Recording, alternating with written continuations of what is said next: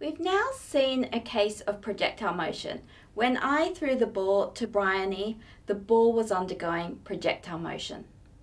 What we're going to do now is derive some useful equations to describe projectile motion. So with projectile motion, it's important to remember horizontally, the ball or the projectile is traveling with a constant velocity. Vertically, the projectile is undergoing constant acceleration, which is caused by gravity. So using these and the kinematic equations, we're now going to derive some useful equations for describing the path of a projectile. So we'll be deriving equations to describe the range of a projectile, which is the total distance traveled by the projectile. We'll be calculating the maximum height that the projectile can reach, and we'll also be calculating the time of flight for the projectile. So now what we're going to do is derive our equations for projectile motion. I wouldn't recommend memorizing the equations that we derive, but I do think that it's very important that you are able to derive these for yourselves. So we'll be considering two different cases. In, let's call it case A, we'll think about shooting a projectile up off the top of a cliff. We'll let the cliff have some height h above, say, sea level, and the projectile follows a parabolic path like this. And the things we're going to want to be calculating are the range, which is the total distance it travels. And we'll also want to calculate its maximum height. And we'll want to get the time of flight as well. Now, case B is more like the ball that we were throwing before. We'll imagine if we throw a ball up off the ground and it comes back down to the ground like this. So we've got some initial velocity, which we'll call u, is at some initial angle theta with the horizontal. And once again for case B, we've got a range and we've got a maximum height. And we'll also look at the time of flight. So these two cases are very, very similar. Case B is really just a special case of A with h equal to 0. Now, in order to work out our equations, we'll be making use of our kinematic equation. So we'll be using V is equal to U plus AT. We'll also need S is equal to UT plus a half AT squared. And we'll need V squared equals U squared plus 2AS. And what we'll do is we will consider the horizontal motion and the vertical motion separately. So horizontally, the first thing we're going to want to do is get our initial velocity in the horizontal direction. So we've got the velocity going up like this. It's some vector u, and we can split it into components. We've got the angle theta here. This is from over here. We've got this theta here.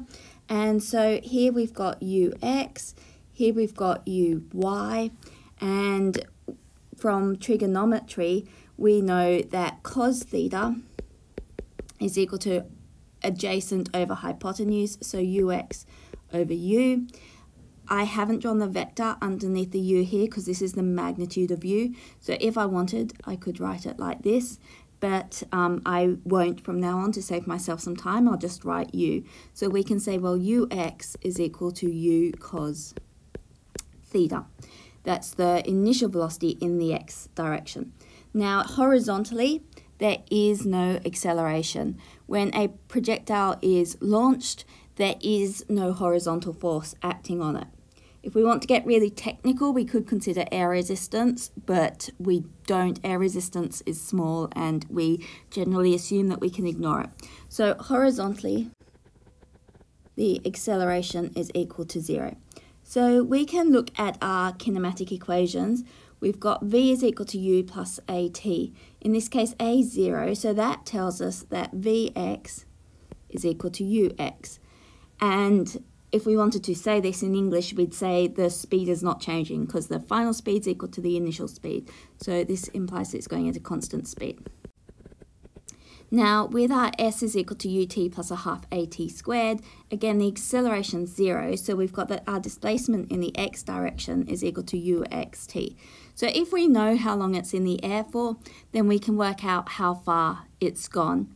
And the final one, v squared equals u squared plus 2as, the a once again is 0, so we end up with vx squared is equal to ux squared, but that doesn't tell us anything extra. That's just the same as this first equation here. So we have these equations here to describe the motion in the horizontal direction. Now vertically, we can work out our initial velocity, this uy up here. So uy is equal to u sine theta. And that comes about because sine theta is equal to opposite, which is uy over u. So just rearranging, we end up with uy is equal to u sine theta. Okay, now vertically we do have acceleration. The acceleration is equal to g and it's directed downwards. So g here is just the acceleration due to gravity. So we can write out our kinematic equations in the vertical direction. We've got Vy is equal to Uy. Now this is initially going up and the acceleration's down, so it's minus gt. So that's our first kinematic equation, and it will tell us how fast it's going after a certain time in the y direction. Now with our s equation, we've got Sy is equal to Uyt, and again, u is going up and a is going down. So these are in opposite directions. So we've got a negative sign, so minus a half gt squared. And then finally, we've got Vy squared is equal to Uy squared minus, because again, the acceleration's downwards, so minus 2gs. So when I'm substituting in here, I use g is equal to 9.80 or 9.81 if we use the average over the Earth. I'm not using a negative value for g because I've already got my negative value in the equation. Okay, so I've now written out my kinematic equations horizontally and vertically, and now what I can do is use these kinematic equations to come up with expressions for my time of flight, my range, and my maximum height. So let's scroll up a little bit to give ourselves some room, and then we can look at time of flight. Okay, so to get the time of flight, we're actually going to need to split our time into two components. So what we'll be doing is we'll be working out the time for it to go from the initial position to maximum height, so from here to here, and then we'll work out the time for it to go from maximum height down to ground level. Calculate from launch to maximum height, and then from max height to ground.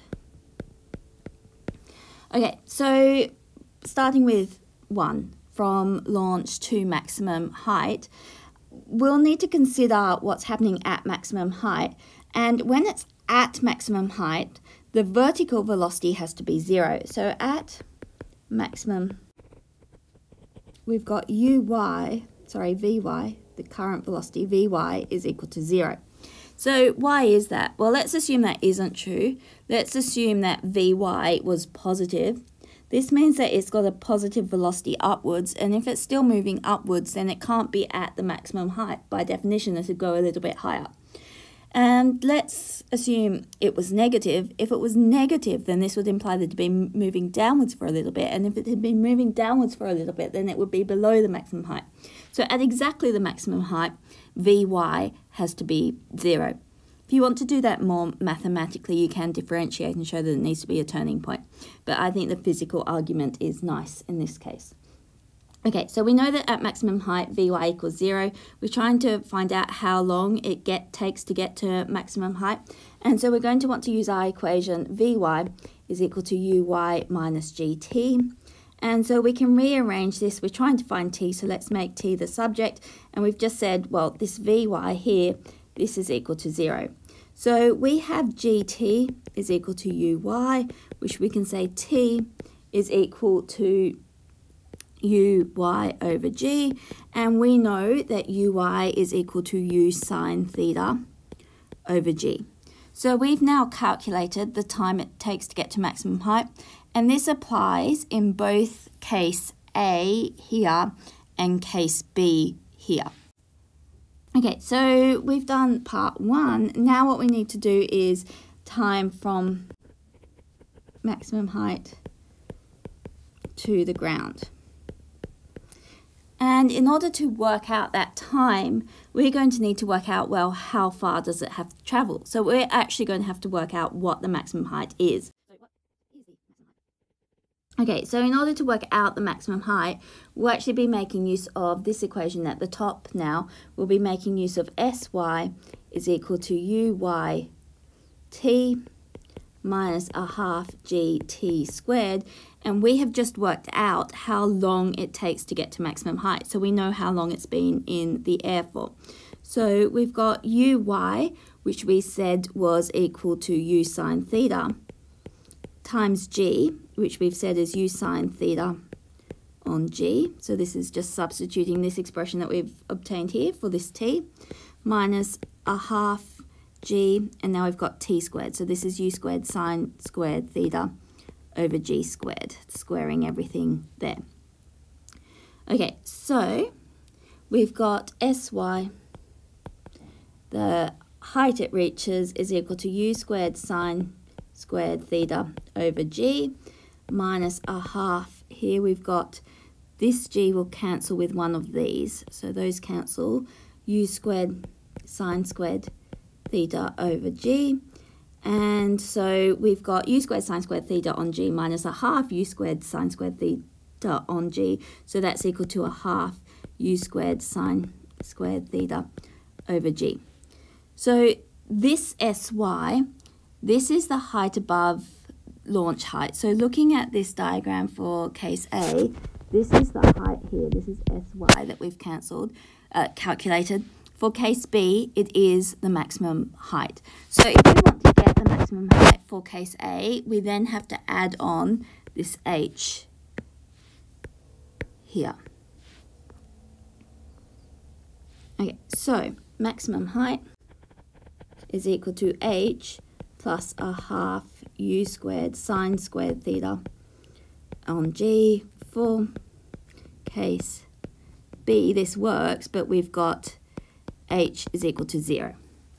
Okay, so what we were trying to work out was the time that it takes to travel to the ground. So now we know how far it has to travel, and what we want to work out is the time it takes to do so.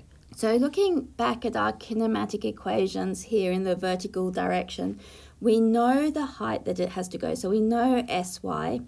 We're trying to find t, so we need to have a t in this equation. We don't know what the final velocity is. We're considering the part of the motion, just scrolling up again, from here to here. So initially, when it's at maximum height, we've said that Uy is equal to 0 at this point when we're considering this as our initial time.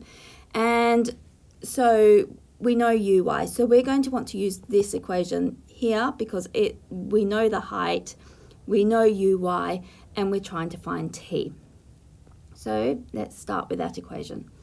We've got Sy is equal to Uyt minus a half gt squared, and at maximum height, the velocity is equal to 0, which tells us that Uy is equal to 0, as initially it is at maximum height. So notice that we've chosen new initial conditions. For the first part where we were calculating the time to maximum height, the launch place was the initial conditions. For the second half of the flight, we're considering the top of the parabola as the initial positions.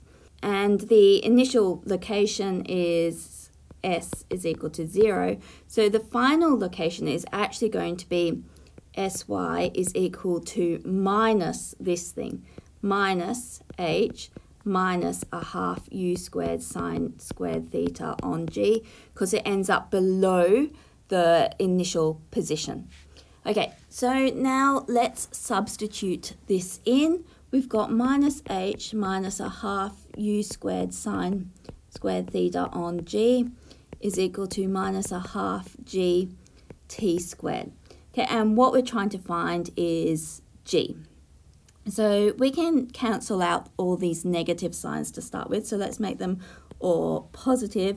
And now we're going to times everything by 2 over g. So we end up with t squared is equal to 2h on g plus u squared sine squared theta over g squared.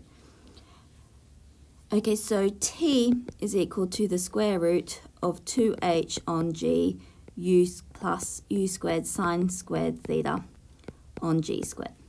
So that's the expression for case B, where it lands at the same height it started from. This h is 0, so we have a simpler expression. We have t is equal to the square root of u squared sine squared theta on g squared, and when we take the square root of that, we end up with u sine theta over g.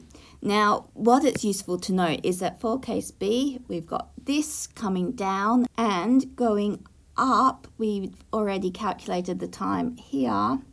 So you can see for case B, it takes the same time to get up as it does to get down, which makes sense because it's symmetric. Okay, so we've now calculated the time up and the time down, so we can calculate the total time. We just need to sum them together, the time up plus time down. So this is equal to u sine theta on g plus the square root of 2h on g plus u squared sine squared theta on g squared. So that's for case A. For case B, this is also u sine theta g, so we end up with 2u sine theta on g. A simpler expression. Okay, so we've got our total time. Next, what we're going to want to calculate is our range. So looking back here, we're trying to get the total distance that the projectile has travelled.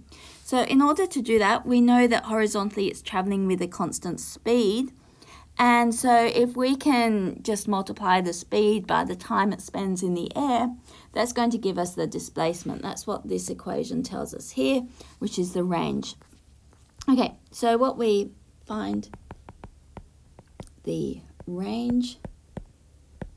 So we know that the range is just the horizontal distance travelled, which is equal to ux times t, and we said ux was equal to u cos theta, and t we've calculated, it's up here, so this is times u sine theta on g plus the square root of 2h on g plus u squared sine squared theta on g squared. Okay, so that's probably as simple as we can do it for case A. If we can do it a bit more simply for case B. We've got that our range is equal to u cos theta, and in this case our t was given by 2u sine theta on g. So this is equal to 2u squared cos theta sine theta on g. Now, it's absolutely fine to use it in this way if you want to. It's just sometimes you will see some textbooks present it in a different way. So I'm going to show you now how to get to that different way, but you don't have to use that different way if you don't want to. Okay, so how we can simplify this a little bit is using some trigonometric formulas. So we know that sine A plus sine B can be written as 2 sine A plus B onto cos A plus B onto. So what's nice here is that we've got a 2 sine something times cos something, and up here we've got a 2 sine something times cos something. The order that we multiply in doesn't matter. So we can have this in exactly this form if we let A equal 2 theta and B equals 0. In that case, we've got sine of A, which we're saying is 2 theta, plus sine of B, which we're saying is 0, is equal to 2 sine of A plus B. So that's 2 theta plus 0 on 2 times cos of 2 theta plus 0. Sorry, that should be a minus.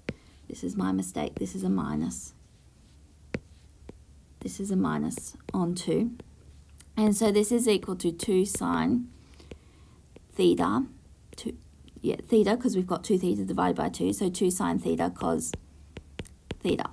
So what we've just shown is that sine 2 theta plus sine 0. Now sine 0, that's equal to 0. So we're saying sine of 2 theta is equal to 2 sine theta cos theta. That's just setting this side equal to this side. Okay, so if we substitute in for 2 cos theta sine theta, that's equal to sine 2 theta, then we've got our range is equal to u squared times this, which is sine 2 theta on g. So this is for case B, where it looks like this and comes back to the same height. So sometimes you will see this equation written. I'm not absolutely positive that it's worth using, but if you see it, that is where it comes from. So now we've seen how to calculate the range, which is how far a projectile goes, how to calculate the time of flight, and how to calculate the maximum height. So I recommend now that you have a go at solving a few projectile motion questions to put these to practice. I don't recommend that you memorize these formulas. I think it's more useful being able to derive them so that if the question changes slightly, so for example, if you move from case A to case B, you know how to adapt your equations to account for that specific case.